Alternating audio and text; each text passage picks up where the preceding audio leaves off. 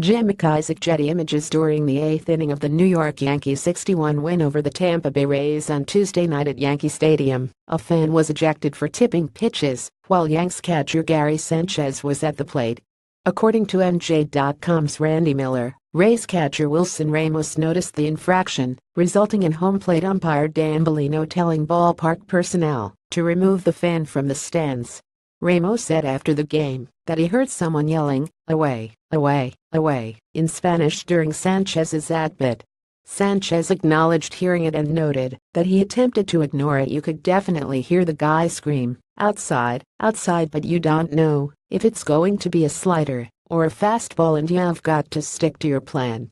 I think that's the first time something like that happened to me, but you can't let stuff like that distract you, because it can become a distraction." Yankees manager Joe Girardi also commented on the incident and felt the right steps were taken, saying that shouldn't have happened and they were removed from the park.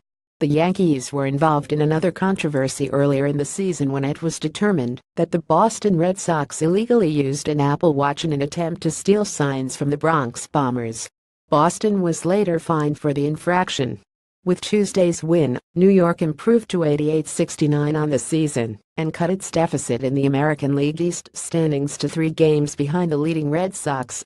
The Yanks have already clinched a wild-card berth with 5 games remaining in the regular season, but they are still in the mix to win the division and avoid the dangerous AL wild-card game.